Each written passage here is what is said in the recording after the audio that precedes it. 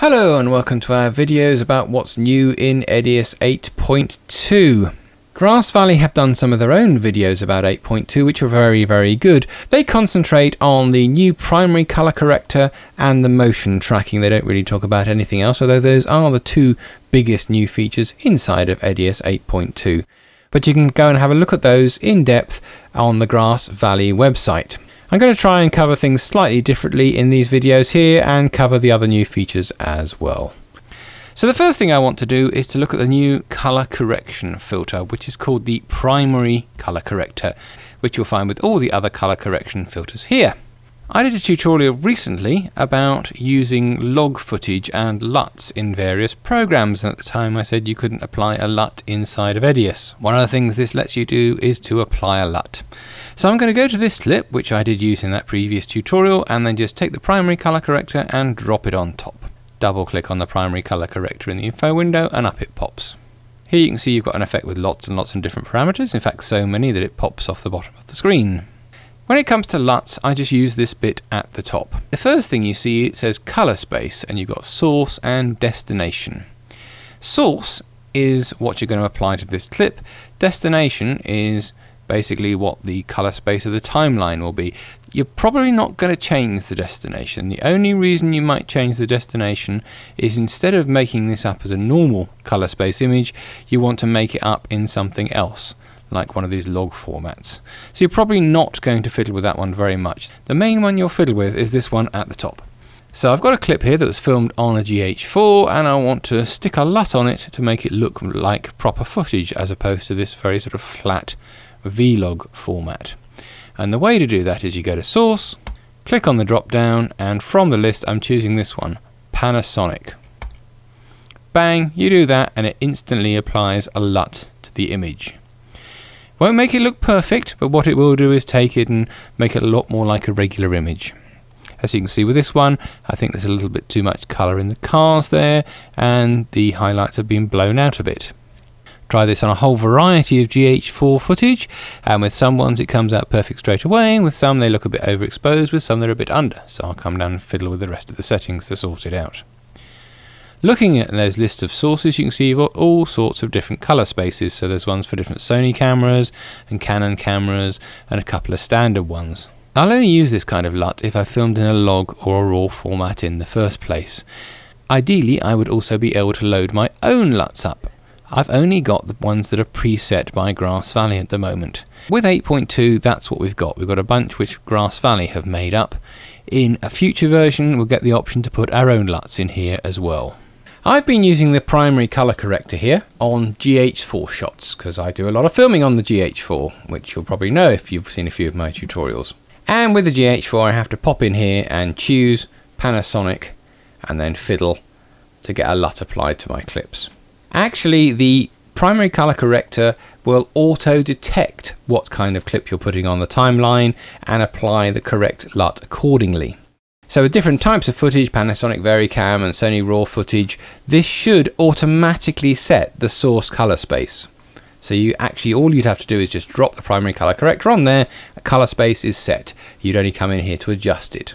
Just doesn't happen to do it with GH4 footage, which you know is fair. The vlog mode for the GH4 was an add-on at a late stage, and obviously the GH4 is quite a cheap camera to be doing a log mode, so it doesn't quite do it as well as some of the other things. But with most cameras you'll find the primary color corrector will automatically set the source color space for you, so all you'll have to do is drop it onto a clip and actually use it. But anyway, got a LUT, put it on there, it's obviously made it into a much more usable clip. Now at that point I could just come out of this and say job done.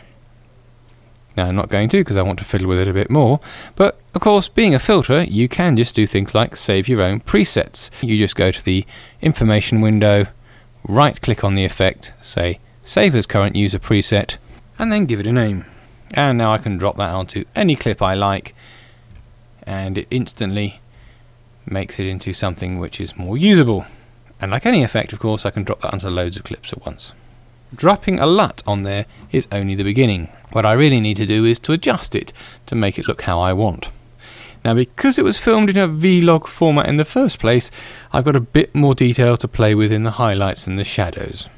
That's kind of the point of using that kind of format compared to filming it in a regular mode like this clip. I'm going to go back to the primary color corrector on this clip, open it up, and for a start I think everything's a bit too bright, so I'm going to bring down the exposure. As you can see, that's bringing me in a bit more detail up here across the roof and in the highlights. Then it's a matter of coming down here and fiddling with all of these settings. So the obvious stuff, you've got white balance and tint. This shot, the white balance is fairly okay, you know, the colour is not too blue or too yellow, so I'm going to not fiddle with those two. I'm just going to come down to these here, which are lift, gamma and gain. These are roughly the equivalent of shadows for lift, midtones for gamma and gain for highlights. For each of them I've got 4 sliders. The top one adjusts the overall brightness, so if I grab that and drag it one way, the highlights are getting brighter. Drag it and go another way, the highlights are getting darker. I've even got some blue in the sky here which I couldn't see before. Now if I wanted to just make the gain a little bit redder or a little bit greener, I could just grab hold of an individual slider.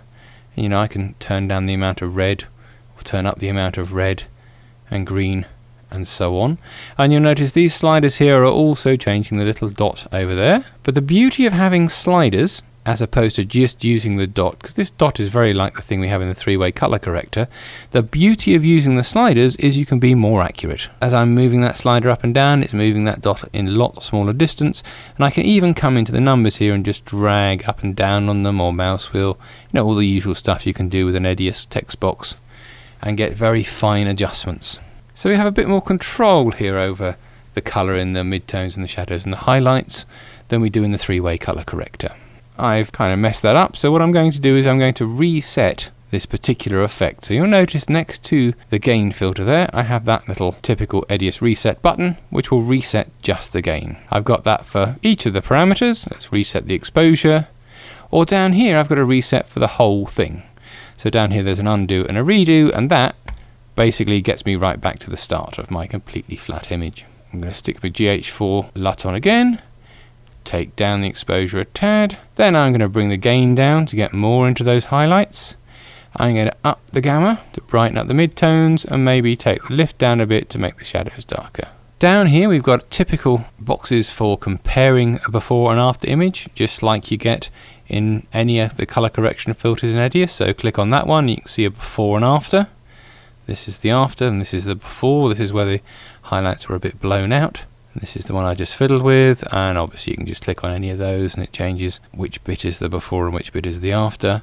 And you've also got this little eye here. That's where you would move on to another clip, click on the eye and it takes a kind of snapshot of what that looks like, move back to the one you're fiddling with and doing a half and a half, and now you can compare the other shot to this shot. The other shot is the same angle filmed on the GH4 but with regular settings as opposed to vlog settings. Anyway, let's come back to this one.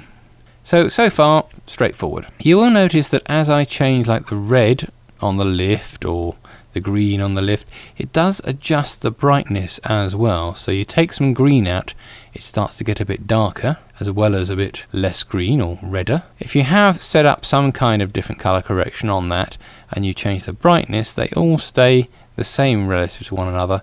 It's just the whole thing gets brighter or darker. Let's move down further on this thing. The next and pretty obvious thing is saturation.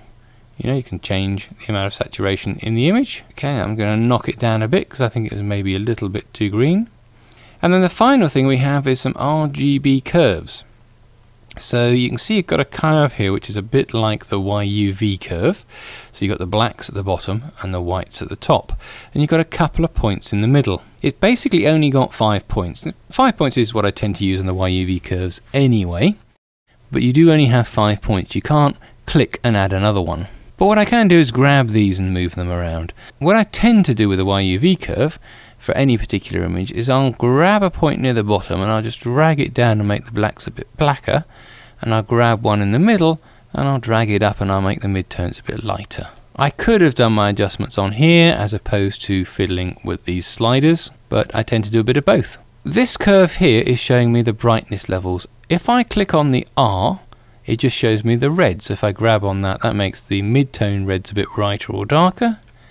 Grab on the greens, it makes the greens a bit darker or lighter, and obviously you can do the shadows and the highlights, and the same for the blue. So you've got 4 different curves. You've either got all of them combined or red, green and blue separately. Obviously I've made a mess of it, so I'm going to reset that particular thing. What I like about this Y curve compared to the one that's in the YUV curve filter is that if I did something like this in the YUV curve, it tends to make the colour disappear. If I do it with these curves, the colour stays there. You'll also notice you've got a bunch of sliders down here. These sliders relate to these dots. So the highlight slider, that's the dot right at the top. One of them is going to move it left and right, one of them is going to move the dot up and down. The lights is the second dot down. Midtones, obviously the one in the middle. Darks is that fourth one there, and then shadows is the last one. Now obviously at the moment I'm fiddling with these levels on the R curve, which is why every time I change something there I can get drastic reds or not, because I'm fiddling with just the red curve. If I change to the Y curve, these sliders relate to the Y curve. The reason you've got sliders is just like it is with these settings up here. You can get more refined by dragging around with the slider or by moving up and down here with the mouse. One of the complaints we had about the 3-way color corrector, which is still one of my favorite color correction filters, is that it was a bit hard to be very refined and subtle when it came to color correction because of the wheels. It's too easy to drag a rather large area out instead of doing a subtle connection. So it's nice to have sliders so we can be a bit more subtle. Anyway, I made a mess of that, so I'm going to just click on that and reset it. And now all my curves adjustments have gone, but everything else is still intact. So it's a really nice color correction filter. Unlike the 3-way color corrector, there's no automatic settings. You have to do everything by eye, but it's a lot more subtle and you can get better results with it. You don't have to use it on a flat clip. So I've done it on there, and I'm quite happy with that shot. Looks a little bit flat here on the computer screen, but if I look at the TV, which is attached to my Blackmagic gizmo, it actually looks perfect there. Let's go to the other version of that shot, which is the one that was just filmed with normal settings with the GH4. And I'm just going to bung the primary color corrector on that. Double click on it, just like the previous shot. It's a bit blown out in the highlights, so let's go to the gain and bring down the gain and see what I can bring back in those highlights. Yeah, actually that's not bad at all. It's bringing back more details than I was able to bring back before.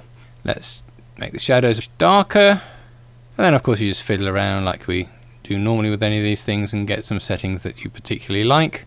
But you can see you can still adjust an image even if it's not in log format using the primary color corrector. So you'll use it for tons and tons of stuff. I've still got plenty of times when I use the 3-way one because I think it's nice and easy, especially with the simple click to try and set the color, but I'll use this for much more refined editing. If I just compare those two, you'll notice that with my fiddling and bringing down the exposure and so on, I've now got details in the highlights on the one that wasn't in Vlog, but the one that was done in Vlog, definitely better. There's more information in there. That's kind of the point of the Vlog setting on the camera, is there's more information, so once you've fiddled with it, you can get a better shot than fiddling with one that isn't in Vlog. Having used the GH4 quite a lot in Vlog mode, I have to say it's not perfect for everything. There are times when I will use Vlog, and there are times when I won't use Vlog. It is just a useful thing to be able to do. Let's have a look at this clip. This clip is another GH4 clip, which was filmed in log mode. And if I turn on the primary color corrector, that's just whacked on my LUT, my GH4 LUT. I'm going to open it up and I want to bring back some details here in the highlights. So I can try taking down the exposure a bit. All of a sudden, wham! You see how much more information there is there in the sky. If I'm playing with the lift, I'll make the dark areas a bit brighter, or I might come down to the curves and just try and add a bit more contrast by bringing the bottom point down in there and moving the gamma up. If I do a before and after on that, you can see that was the original with the LUT applied, and that's the one that's got a lot more details up there in the highlights, but I've still got details on the ground and details on the people. Interesting thing you might notice here about the split view, if you apply a LUT up here, the split view here will show you the difference between the shot with the LUT applied and the adjustments that you've made afterwards, which I think is definitely the best option. You know, I wouldn't want to see a completely flat thing here, that's totally useless. I want to see what it looks like with the LUT and then just with my fiddling afterwards.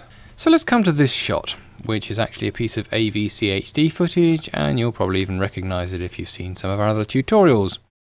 This is the correctly shot. And what we did on this one is just simply to put the wrong white balance on the camera. All I'm going to do is drop the primary color corrector on there, double click on it, and this is where the temperature control comes in very handy, because obviously wrong white balance, that means I've filmed it with the wrong temperature. Obviously need to make it more yellow. So I'm just going to grab this slider and drag it across and correct the temperature, which, as you notice, that's probably right. This thing's still a bit dark, so I'm going to need to brighten it up. So I'm going to take the exposure and up that. But there we are, I've pretty much sorted that shot out just by adjusting the temperature and the exposure. If I want to see what it's like compared to the correct shot, which is this one, I'm just going to come over, click on it, click my little eye, pop back to this shot, and then do a half and half.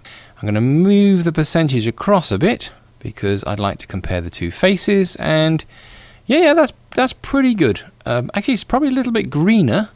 This side is a bit greener than that one, so maybe if I take the tint control and adjust that, maybe they'll get a bit closer.